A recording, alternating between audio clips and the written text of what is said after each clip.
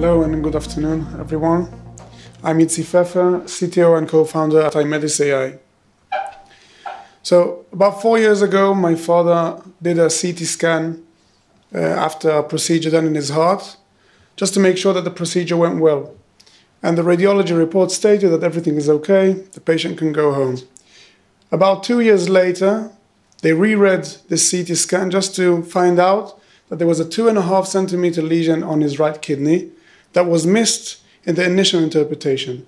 Luckily for us, it was a very slow progressing cancer, so no harm was done, but this could have easily have been the difference between early stage detection to late stage detection.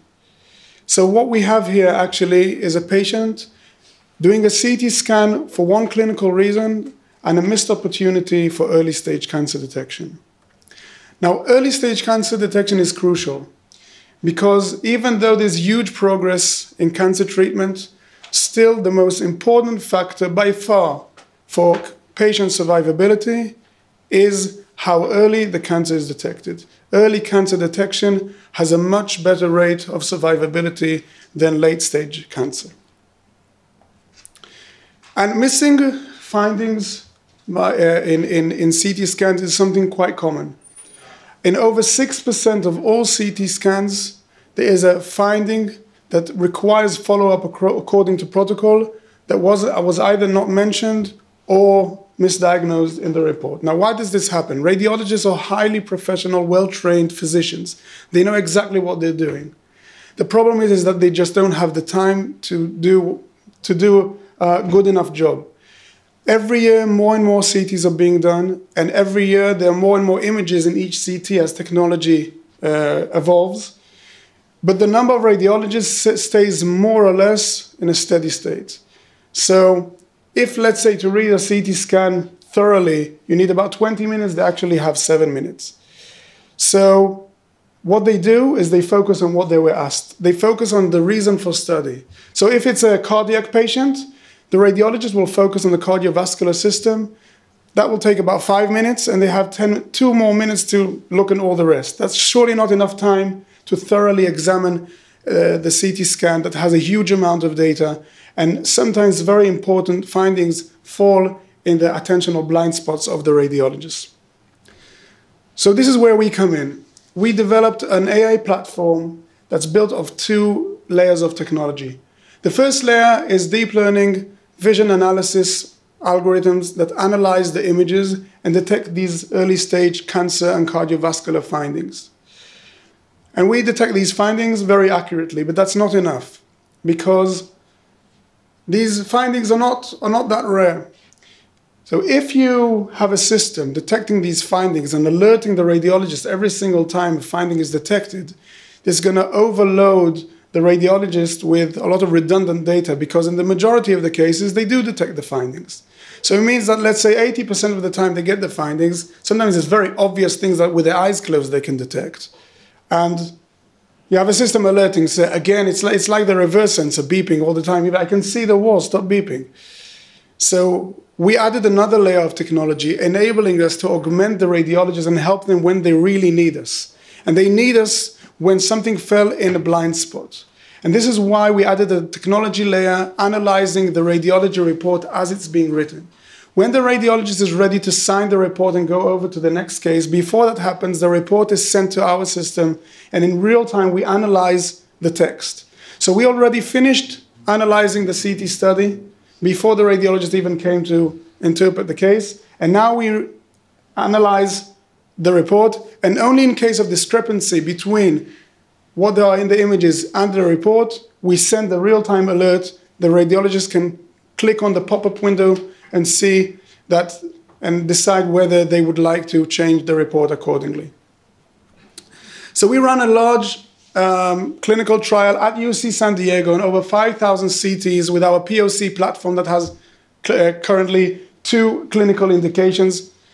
These CTs, chest CTs of all kinds, all different protocols, different clinical indications. We didn't put any filter on it.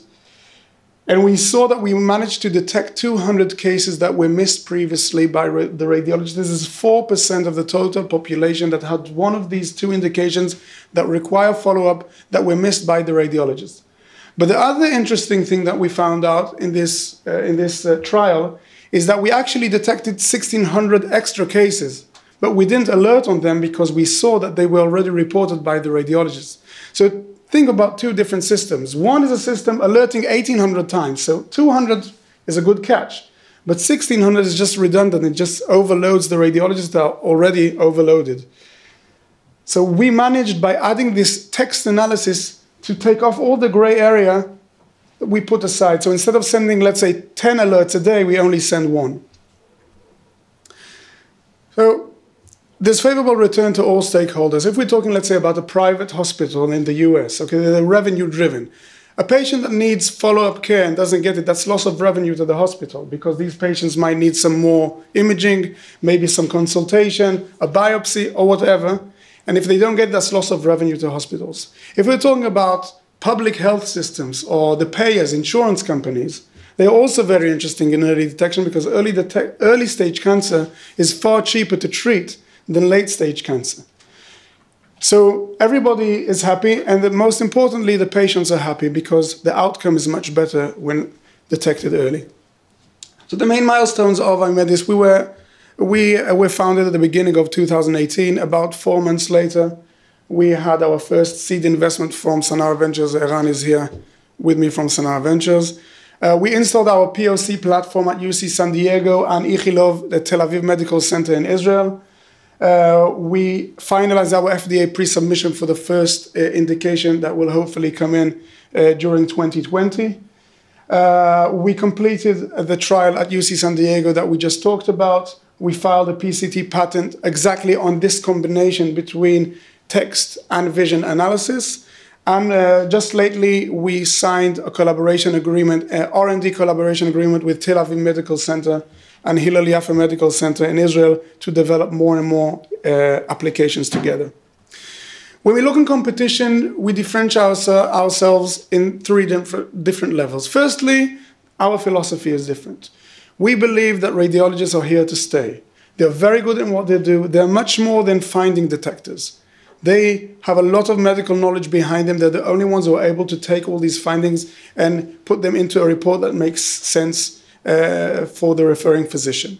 But we believe in augmenting and making them better radiologists than already are by the usage of AI. And we can do that because we're the only company that combines vision and text analysis, enabling us to pinpoint and help radiologists with AI when they actually need it and not when they don't need it. And we're also the only company that chose as a clinical vertical, we focus only on early stage findings that are non-symptomatic and very rarely the reason why the CT was done. So our business model is actually a SaaS for a modular system with a few software packages, clinical packages. One software package is for chest indications, another one for the abdominal application, and a third one for cardiovascular package. And the cost will be according to the capacity of the hospital. So if we're talking about return of investment, so just an example of, let's say, a medium-sized private hospital in the US doing something like 50,000 CTs every year with a very conservative assumption that our platform will add 4% of those to follow-up care with an average expenditure of around $1,500 a year, we save about $3 million a year for this kind of center for a system that costs about a tenth of that. So together with me and the founding team, we have Aviel Blumenfeld, the CEO, who is not here because his wife is expecting any moment, and Tomer Glotman, our board member. The three of us have over 10 years of experience in R&D and leadership positions in digital health companies. We also have Jonathan Balcom, our medical director. He's a practicing radiologist in Israel and in the US. And on our clinical advisory board, we are very privileged to have two very senior American radiologists, Professor Larry Tenenbaum from Radnet and Professor Lincoln Berland from the ACR. I would like to thank you very much.